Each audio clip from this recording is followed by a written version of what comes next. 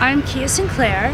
My name is Heidi Lilly, and I'm with Free the Nipple, New Hampshire. August 23rd is International Go Topless Day.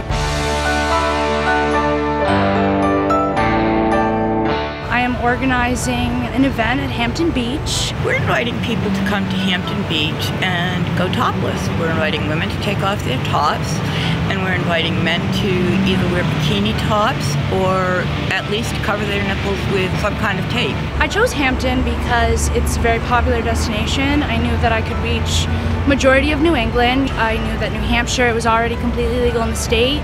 We made the appropriate phone calls and found out that there was no ordinance in Hampton, so it seemed like a perfect choice. We want to bring equality for men and women. I'm hoping that we can expose the double standard that allows a man to go topless and not a woman. Stopping the victim shaming for people who have been victims of sexual crime. Oftentimes they're asked, what were you wearing? What does it matter what you're wearing?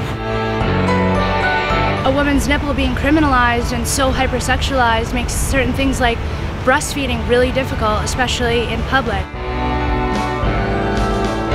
My goal is I want New Hampshire Supreme Court to specifically say that it is discrimination based on gender to tell a woman to cover up. I don't even think we need a law that says women should be able to breastfeed in public, because if we actually say that women's nipples are equal to men's nipples, that won't even be an issue. I want it to be completely black and white.